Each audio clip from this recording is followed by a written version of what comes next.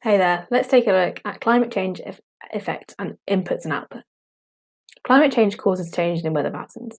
This can result in changes in precipitation and evaporation, which can have significant impact on a region's hydrological cycle and ecosystems. Trends in precipitation. Climate change leads to changes that include increased precipitation in some regions, which results in flooding or change in ecosystems. The likelihood of tropical storms increases as sea levels rise and sea surface temperature increases. The high levels of rainfall mean that tropical regions near coastlines are at risk of higher precipitation rates and flood risk. Climate change can also reduce precipitation in regions that are used to having high rainfall. Trends in evaporation. Areas that see an increase in temperature from climate change can lead to evaporation happening with greater ease. In contrast, areas that see a decrease in temperature may see a reduction in evaporation. If temperatures decrease to below freezing, water may remain frozen and so be stored as ice. Climate change causes changes in weather patterns.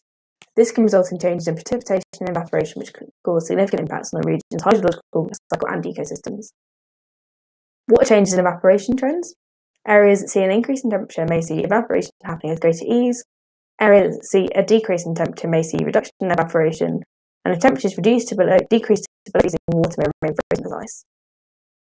Let's have a look now at how climate change affects stores and flows. Climate change affects global water stores capacity and their ability to recharge because of changes in temperature and precipitation rates. Reservoirs and lakes. Lakes and reservoirs are not being recharged as they previously were because of decreases in rainfall and high temperatures in some areas. Lake Chad and the Aral Sea are drying up, devastating impacts on the ecosystem and local residents. The four bordering nations, Chad, Cameroon, Niger, and Nigeria, all rely on the lake as a water source. Lake Chad was once the third largest source of fresh water in Africa, but is now 1/20th the size it was 40 years ago. Snow and glaciers. Climate change has led to an increase in average global temperatures, leading to a reduction in ice forming seasons. Early 2018 saw the smallest amount of winter Arctic ice since the 1960s. Sea ice is not forming to the same extent, and current sea ice is breaking off into icebergs.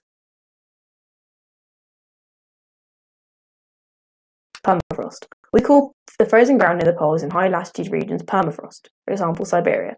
Permafrost can hold water in the form of ice. In summer, if the soil temperatures increase above freezing, permafrost can thaw and the ice within can melt. Thawing leads to percolation and through flow until left the ecosystem. Climate change often leads to a rise in temperature in permafrost regions, so as soil temperatures increase, so will the amount of permafrost loss. Soils. Different soils and different climates will be affected by global warming differently, depending on the weather extremes. Climate change offers an uncertain future as a result of this. Generally, soil moisture levels will decrease as less water will infiltrate the soil in droughts and in periods of intense rainfall because of the high runoff rates. So let's quickly recap that. These are some of the potential impacts of climate change on stores and flows: Lake Chad drying up, sea ice not forming to the same extent, and permafrost loss. Climate change can mean a decrease in rainfall and high temperatures in some areas. Lake Chad and the Uzbekistan Aral Sea are drying up with a devastating impact on the ecosystem and local residents. The four bordering nations, Chad, Cameroon, Niger, and Nigeria, all rely on the lake as a water source.